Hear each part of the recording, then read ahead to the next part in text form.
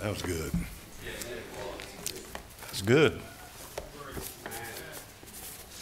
Amen, amen, amen, amen. Nashville, Tennessee has never turned out anything good as that, amen. I know you made some of you mad, I'm sure, but that's all right.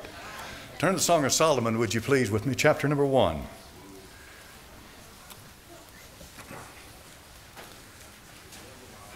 Song of Solomon, chapter 1. Verse 1. The Song of Songs, which is Solomon's. Father, bless this book now. Lord, anoint the word of God as it goes forth for the purpose you intended. In Jesus' name, amen. You can be seated. Song of Solomon is pretty well considered to be written by Solomon. Solomon the king, son of David. Solomon that God granted great wisdom, riches, power, notoriety, fame. Solomon was well known so far as the Queen of Sheba that came from the south and said the half has not been told.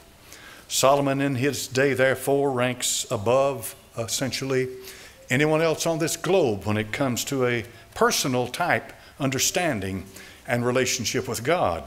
Because Solomon here, if he wrote this book, and he more than likely did, wrote it about 945, 950 BC, which would put it 3,000 years ago. When was the last time you read anything 3,000 years old? Think about it for a moment. Think about that. And all you have to do is go home, open it up, and you can read literature that is unsurpassed today in its beauty, its content, its structure. The Song of Solomon is a remarkable book.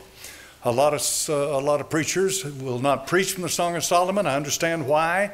It has passages in it that definitely get into the issue of the love of a man for a woman.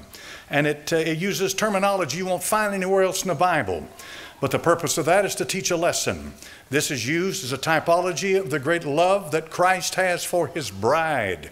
Keep in mind that the bride is the major theme that runs through the Song of Solomon, and the word love shows up over and over and over and over and over again. There is no one that can make a marriage and heal a marriage like the Lord Jesus Christ. He knows all about it, believe me.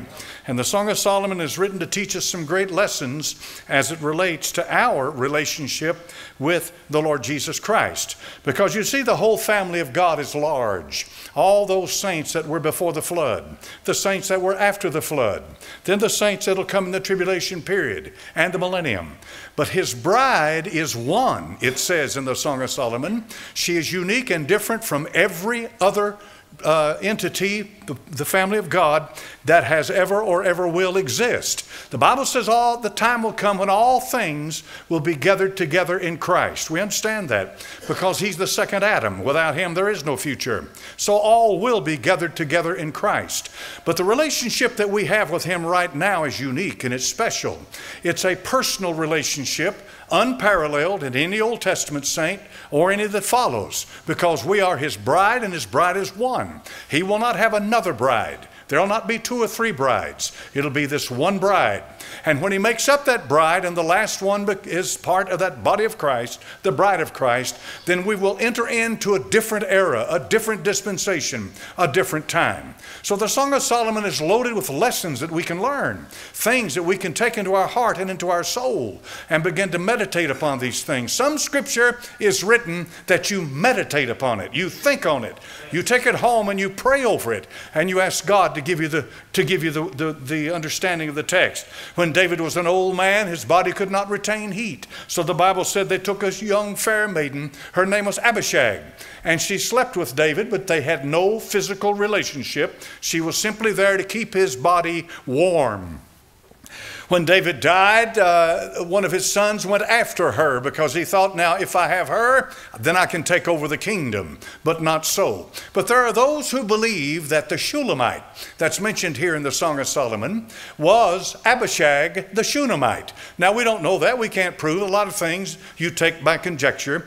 But it may very well be true that Abishag is the Shulamite that's mentioned here. That's really not all that important, because if she is, she's simply simply a type of what's going to happen in the future and what's happening right now. For those of you that have been born again, for those of you that are not simply religious, raised in religious atmosphere, religious culture and all of that, but you do know the Lord Jesus Christ in a special way, a personal way, a way, my friend, where your heart and your soul is attached to Him, then you'll begin to understand some of the great truths that come forth from the Song of Solomon. Books like this are written to establish you, ground you in the faith of our Lord Jesus Christ. And this is what the Song of Solomon is all about. First of all, the Bible says in chapter number 1 and verse number 4, look what it says, "Draw me, we will run after thee. The king hath brought me into his chambers." This is where he found her. He found his bride. He went out looking for her. And this is exactly what the Holy Spirit is doing today. He comes into this world and he is searching for the bride. The Bible says in the book of Deuteronomy chapter number 32 and verse 10, "He found me in a desert land, in the waste howling wilderness. He led him about, he instructed him, he kept him as the apple of his eye. As an eagle stirreth up her nest, fluttereth over her young, spreadeth abroad her wings, taketh them, beareth them on her wings. So the Lord alone did lead him, and there was no strange God with him." There is no room when you're full of the Holy Spirit of God for any other God. He made him ride on the high places of the earth, that he might eat the increase of the fields. He made him to suck honey out of the rock and oil, out of the flinty rock. From places unknown, inaccessible, he can feed you. He can give you that which the world cannot touch. They have no access to it. But boy, can he feed you. Ezekiel chapter 16 verse 6 says this, "And when I passed by thee and saw thee polluted in thine own blood, I said unto thee when thou wast in thy blood, live. Yea, I said unto thee when thou wast in thy blood, live." All it takes is the command. The word is pregnant with power and life and ability. And what you're hearing me say to you this morning from the word of the living God, forget me, it's the word that comes forth, and that word is loaded with absolute power and authority. Latch on to it and you'll be amazed. How many of you remember when he passed by you? Do you remember where he found you? Don't ever let it slip from your mind. There was a place, there was a time when he found you, but don't ever forget it, but don't live in it. It is in the past. Set your affections on things above. Point to the future, for there's a day coming for you that God will bless. So he found me, and then the Bible said he loved me. In the Song of Solomon chapter number 2 and verse number 4, now look at this. "He brought me to the banqueting house, and his banner over me was love." He wanted to show her off. Amen. Yes, he did. His bride, the apple of his eye, the one he called. He loved her with an everlasting love. Look what it says in Song of Solomon 6 and verse number 8. "There are 80 queens and 80 concubines and virgins without number." See them? All these other, but that's not the bride. Chapter number 6 and verse number 9. "My dove, my undefiled is but one. She is the only one of her mother. She is the choice one of her that bare her. The daughters saw her, blessed her, yea, the queens and the concubines, and they praised her." There's something about her that's different from all of the others. Those of you that are married today, do you understand that God gave you a special relationship with another person where you can look deep into their soul, where you can communicate on a level that you can't with anyone else? Do you understand that you have a love for your husband or for your wife that is altogether different from any other love on the face of this earth? Amen. You understand that you love your children, you love your parents, you love your friends, you love, and that's all great and it's all good. But it is not the love that a man has for his wife, and it's not the love that a wife has for her husband. That's a binding love. It's a powerful love. It's a love that is strong as death. It says in the Song of Solomon, oh yeah, oh yeah, oh yeah. You can mess with his riches. You can mess with his home. You can mess with this and mess with that. But don't mess with his wife or husband. Amen. Amen and amen. So the Song of Solomon, "My dove, my undefiled is but one." Not 2, not 3, not 4. There'll only be one bride of Christ. Jeremiah chapter 31 and verse 3 says, the Lord hath appeared of old unto me, saying, yea, I have loved thee with an everlasting love, therefore with loving kindness have I drawn thee. You ever remember that drawing power? Do you remember when your soul was first stirred? Do you remember when you began to think about spiritual things? You remember when the light began to flood into your heart and you began to realize how lost, how dead, how dark that your world really is? And then God begins to introduce you to something far, far greater than anything that you'd ever known in this world.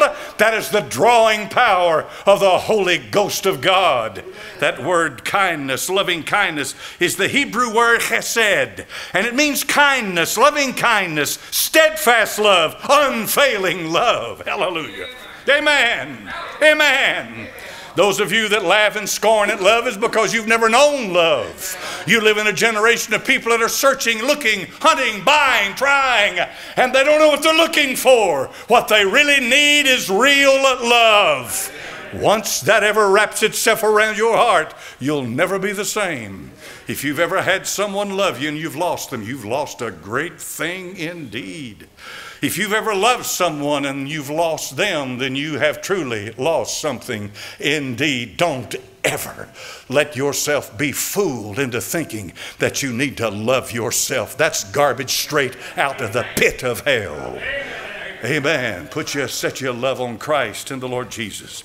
Ephesians chapter number 3 and verse 7 says, whereof I was made a minister according to the gift of grace of God, given unto me by the effectual working of his power. Now listen to this. Unto me, who am less than the least of all saints, is this grace given, that I should preach among the Gentiles the unsearchable riches of Christ, and to make all men see what is the fellowship of the mystery. Now watch this. Which from the beginning of the world hath been hid in God, who created all things by Jesus Christ, to the intent that now unto the principalities and powers in heavenly places might be known by the church, by the one body of Christ, by his love, might be known by the church the manifold wisdom of God, according to the eternal purpose which he purposed in Christ Jesus our Lord. Amen. We serve an almighty, absolute, eternal being. And this eternal purpose, therefore, has no beginning and it has no ending. Therefore, God's mind, the mind of God, has created all of this, and it will one day bring glory to him. But right now, to the spiritual entities out there that are watching, to those who are conscious of the power and they're conscious of the conflict, they understand what the stakes are for. They're watching the body of Christ and they're being amazed at what he's doing right now in the body of Christ. How many hold what I'm trying to say this morning? There's only one body.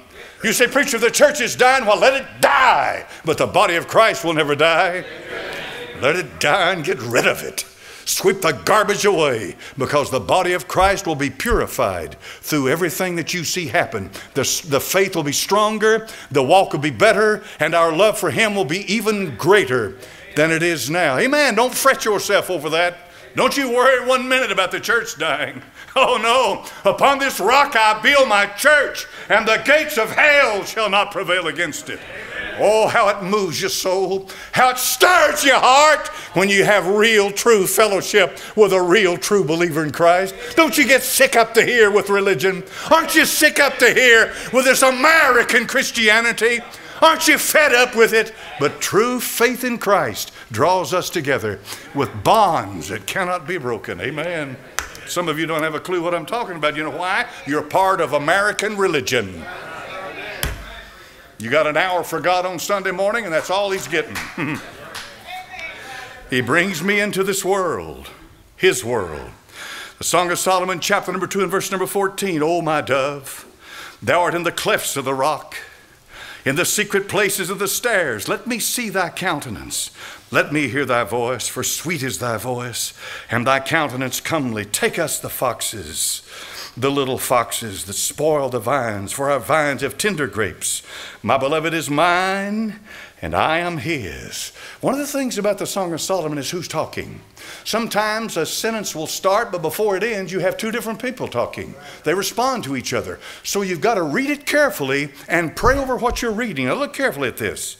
Take us the foxes, the little foxes that spoil the vines, for our vines have tender grapes. My beloved is mine. This is her talking to him.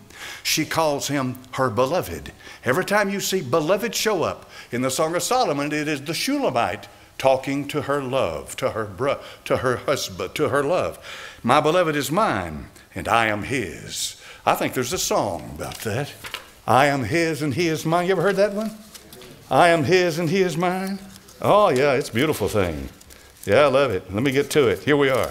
God's amazing grace sent down from heaven, rescued me from death and from shame, opened up mine eyes and brought salvation. Now I'm his, praise his holy name. 'Tis so sweet to know I have Jesus with me. He will keep me from sin and from strife. He delivered me from condemnation. Now I have eternal life. Here's the chorus. Now I know that he is mine and I'm his forever. He is leading me along his way. He'll be holding to my hand when I cross death's river. He will take the sting of death away. Amen. When I draw my last breath here, I take hold of that hand, and out of here I leave. Amen. Woo, what does the world have to give you? Like they say, suck it up. Yeah, okay. Yeah, you suck it up. You suck it up when you're throwing it at somebody else. When it comes back to you, ain't no sucking done then, buddy. That's been my experience with watching this bunch of philosophy that's coming out from that place. Amen. So he is mine and I am his. But don't you notice something about this? The Bible said he feedeth among the lilies. That's quite remarkable. The Bible's quite a thing. You know that? It's quite a book. A Song of Solomon, chapter number 5 and verse number 1 says this. I am come into my garden, my sister, my spouse. I have gathered my myrrh with my spice. I have eaten my honeycomb with my honey. I've drunk my wine with my milk. Eat, yea, O friends, drink, yea, drink abundantly, O beloved. He's in his garden. His garden is a beautiful place. His garden has beautiful smells, aroma. His garden is a place of protection. His garden is a place of feeding. His garden is a place of security. And he speaks to her from his garden and says, I'm in my garden. And then he comes to her house. Look at this, verse 2. I sleep, she's speaking now, but my heart waketh. It is the voice of my beloved that knocketh, saying, open to me, my sister, my love, my dove, my undefiled, for my head is filled with dew. My locks were the drops of the night. I've put off my coat. How shall I put it on? See, she responds now. I've put my coat off. How shall I respond, or how shall I put it on? I've washed my feet. How shall I defile them? And my, how true this is. My beloved put his hand to the hole of the door, and my bowels were moved for him. I rose up to open my beloved, and my hands dropped with myrrh, and my fingers with sweet-smelling myrrh upon the handles of the lock. I opened to my beloved, but my beloved had withdrawn himself and was gone. My soul failed. When he spake, I sought him, but I could not find him. I called him, but he gave me no answer. He came to her for fellowship. He came to her for love. He came to her for what only she could respond with. He had made her his bride. He loved her with an everlasting love. He came to that door hungry for the time that he would spend with her. But instead, she's concerned more with temporal nothingness. Temporal nothingness. Nothings, you know, sweet nothings they talk about. And instead of coming to him when he wanted fellowship, she turned away, and then her heart smote her because she has something inside her that says to her, you know what fellowship is. You know what it is to walk with him. You know what it is to talk to him. You know what it is for the Holy Spirit to move in your heart. If you don't know that, folks, there's nothing I can say to you this morning. And Lord God knows I'm not trying to be better than anybody, but I know when the Holy Ghost moves in my soul. I know what that feels like. There's no feeling on this earth better than that. That's a wondrous thing. And yet he walks away. She goes to the door, touches the knob, her myrrh on her hands. It drips from her hands. That's his calling card. He left it for her. He reminds her, I came and you didn't want to listen. He may move in this house this morning. He may come to you, knock on your door, come to your heart and tell you, how long has it been since you talked to the Lord? How long has it been? My friend, how long has it been? How long has it been since He'd first place in your life? Instead of giving Him lip service, why don't you give Him knee service? Instead of playing with God, why don't you invite Him back into where He was before in the power of the Holy Spirit of God? Because you live by that or die by that. There is nobody on this earth more miserable than a backslidden Christian. Amen. How do you know, preacher? I've been there. Amen. I speak first person. You can't be happy. You're fidgety. You're short of temper. Sometimes you can't even sleep. You trot around. You pace in the house, and you think the world's against you, and you wonder what happened to God. And the reason for that is because you're out of fellowship with the Lord. How do I get back in fellowship with the Lord? Come back to where you left Him. Come back and get on your knees and start talking to Him. He brings me into His world. He feeds among the lilies. Song of Solomon chapter 8 verse number 13. She learned her lesson. Look at this. Solomon chapter 8 verse 13. Thou that dwellest in the gardens, the companions hearken to thy voice, cause me to hear it. Thou that dwellest in the gardens is the Shulamite. She said, I'm out, I'm coming back, and I'm staying there. He loves his gardens, and that's where I'm going to be. I'm going to be where things grow. I'm going to be where you can smell life. I'm going to be where the sun shines. I'm going to be in a place where I can walk in fellowship with God. Getting tired of dead, rotting flesh. Turn your TV set on. Amen. If you could only see physically what's being dumped in your house. Pure, really? I mean pure garbage. Sewage. It gets worse by the year. Yet they make it look good. And if you don't buy it and don't accept it and don't bring it in your embrace it, you're a bigot. All right? You're a misogynist. Or everything's racism today. You know, you're out of date. You're anachronistic. You're bad. You're this, you're that. They got every name in the world to hang on you. Because you don't march to their tune. You don't walk with their walk. And you don't buy it. And folks, until I draw my last breath by the grace of God, hang all those monikers on me because I'm every one of them. I don't belong to that crowd. I quit eating sewage when I got saved. 73. I got my head out of the hog trough. I got tired of hearing the oink and all the slopping and going on around me. Some of you, they say that a hog will eat good grain, it'll eat corn, it'll eat good stuff, till you start feeding it slop. And then once that hog you start feeding that hog slop, that's all it wants is slop. Am I right? I never did raise many hogs, I'm telling you. I'm not a hog farmer. But I'll tell you the truth, folks. You understand what you're eating, what you're taking in, because that makes all the difference in who you are. He loves gardens. The Garden of Eden, you remember it? The word Eden means delight. There'll be a second Garden of Eden. Revelation chapter number 22. What was lost in that first garden was gained back in that second garden. It was at the Garden of Gethsemane. The Lord Jesus Christ said, not my will, but thine be done. What was lost there at Eden was gained back at Gethsemane. Eden means delight. Gethsemane means olive press. Pressing olive is a type of life. The olive oil is a type of the olive tree, is a type of the tree of life. And olive oil is a type of life, the oil of unction. And so it was being squeezed out. One life replaced with another one. And that's what happened at Gethsemane. Our Lord Jesus Christ there gave himself totally and completely to us. He comes for me.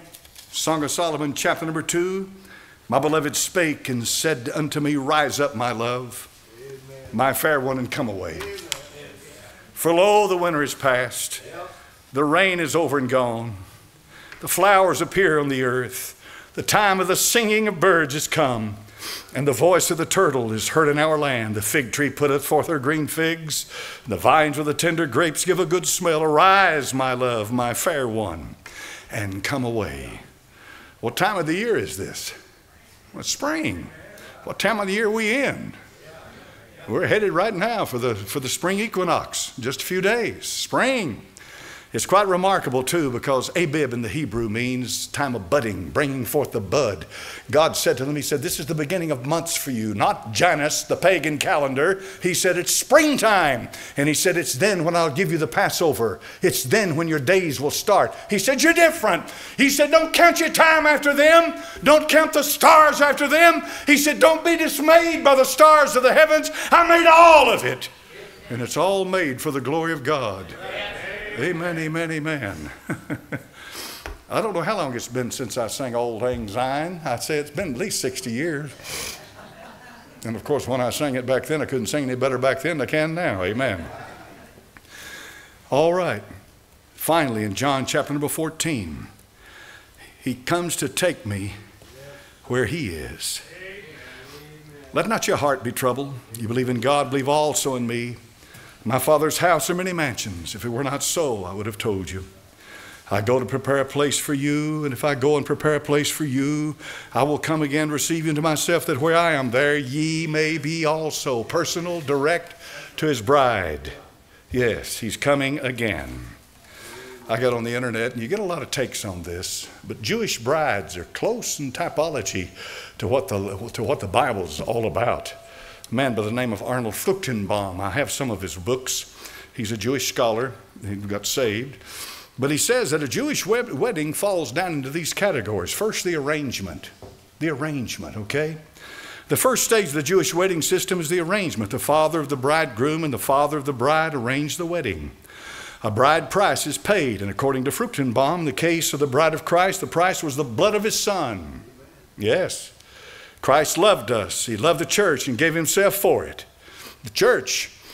So the arrangement was thus sealed with blood. Then there's the preparation. The second stage is the preparation. It covers the period of betrothal, which could last for a minimum of a year or a longer time. During this time, the bride's prepared and trained to take on the role of a wife, and her purity is observed. Paul writes, for I am jealous over you with a godly jealousy, for I espoused you to one husband, that I might present you as a pure virgin, chaste virgin to Christ. Amen. His love is just one. And then the third stage, the fetching of the bride. The third stage of the Jewish wedding system, the fetching of the bride. The groom would go to the house of the bride on the wedding day to fetch her to his home. And God will announce this event with a shout and a trumpet blast, and Christ will appear in the atmospheric heavens to fetch his church, his body, his bride. And that's what I'm listening for. Amen. Did you hear it? There's no greater sound. Wouldn't it be something if you heard, come up hither? Before the sun goes down, come up hither. Then it's all over with in a moment, the twinkling of an eye. No time to change anything, no time to pray. No. In a moment, the twinkling of an eye. They say the twinkling of an eye in this text means that light traveling at 186,000 miles a second, that's how fast they say it travels, hits the back of your eyeball and comes back out at the front, bounces in and out. The time it takes for that bolt of light in and out, 186,000 miles a second, is the twinkling of an eye. Now, how much can you get done that fast? You better be ready. Such an hour as you think not. Then there's the ceremony.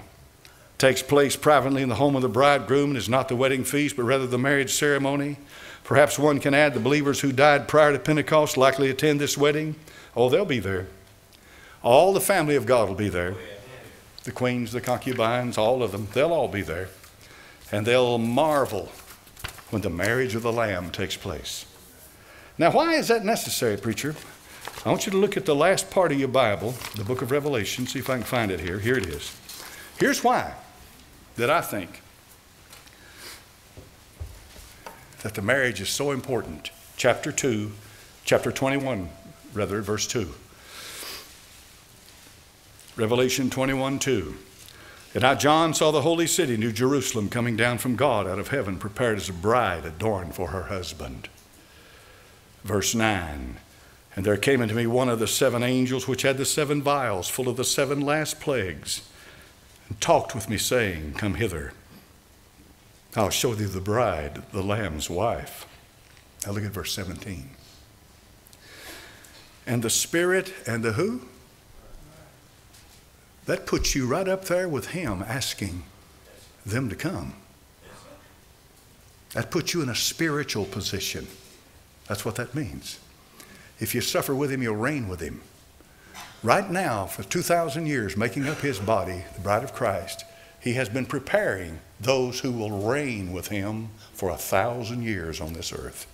Amen. Not Old Testament saints, not tribulation saints, but church age, born again believers. That's who you are. You're the body of the Lord Jesus Christ. So the last thing he says is, the Spirit and the bride say, Come. Now, what have you done with it? That's the question. What have you done? What have you done of all this privilege you have? What have you done with it? Are you reading your Bible? Are you praying? Have you hunger for the Lord? It ought to make you hunger more. Do you know what? You know what Peter said about Lot? He said the filthy conversation of the wicked vexed his righteous soul. And Lot sat in the gate of Sodom. Now we know Lot. The Bible says that when these angels appeared and said, he said, well, get out of here because we're going to burn this place, Lot tried to test witness to his sons-in-laws. And the Bible says that they said they thought, you're mocking. They considered him as one that mocked because he'd never said anything spiritual to them before. Mocked. Yet the Apostle Peter said, the filthy conversation of the wicked vexed his righteous soul. So even in his backslidden condition, he was still head and shoulders above the filth and perversion that was around him. Is that where you are today? I hope you are. I hope you're not moved from that position. Now I want to give you this warning and then I'll close. Watch carefully. Be very careful of any so-called spiritual movement that takes place today when they elevate sodomy. And at the same time, they appear to be Bible believers preaching and ministering the Word of God. Watch it. Watch it. And you're seeing it. I've already seen it. And that's why I'm warning you today. Watch it. When they elevate sodomy and put them as leaders. Now, sodomy, listen, it tickled me to death. Half this church filled full of homosexuals. Wouldn't bother me one bit. Witches on one side and homosexuals on the other. Come on in, sit down. But they'll never be in a leadership position. That's the key. They will never be in leadership. We've had sodomites come to temple, folks. While I was in the hospital, we had 2 join up back there that I was told about, and I didn't know anything about it. They've come. And we've had Satanists and witches. The Word of God, with this place open to Word of God's preached, that's the only hope they've got. But they will never be put in leadership position. They'll never be projected before the people as a sound Christian witness and doctrine. That's not going to happen because that's wrong. Amen. It's wrong. It's dead wrong. There's no way in the world that you can embrace that and say that you're a Bible believer preaching the Word of God. But welcome, you're welcome. Believe me, you are. So be careful. Watch what I'm saying. It's happening. It's happening right now. While you're sitting there, it's happening. And it comes across as some kind of a great spiritual movement, and they're projecting sodomy before the people. Father, bless your word. Thank you for the time we have in your house this morning. I hope something I said is helpful to somebody, struck a chord in their heart, turned a little light on in their soul, spoke to them, Heavenly Father, where they definitely need to be spoken to. Bring some comfort, some conviction, whatever you do. Lord, you know, all the different people in this house, every last one of them have a different situation. They have a different need. Some of them need to repent. They need to turn from sin. They're falling into gross sin. They're far away from you, and it's dragging them further down. And if they've been truly born again, it's going to drag them down to the sin and to death, and they will die. Father, I pray for them. And I pray for that one in the house this morning, never been born again. I pray for light to come into their soul. I pray, Lord, that you'd speak to them and draw them by Christ and by your word. In thy name I pray. And when the heads are bowed, nobody looking.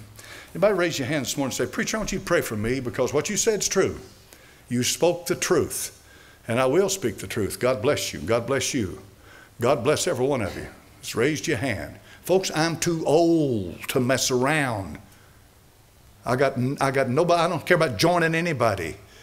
I know the truth, and I'm going to preach the truth until I'm gone from here. And I preach to you the truth this morning. Anybody raise your hand and say, preacher, pray for me.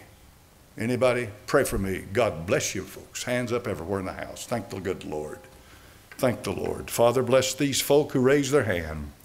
Bless them, Holy One. We send forth the Holy Spirit of God. Pray for unction and anointing. We pray to help them.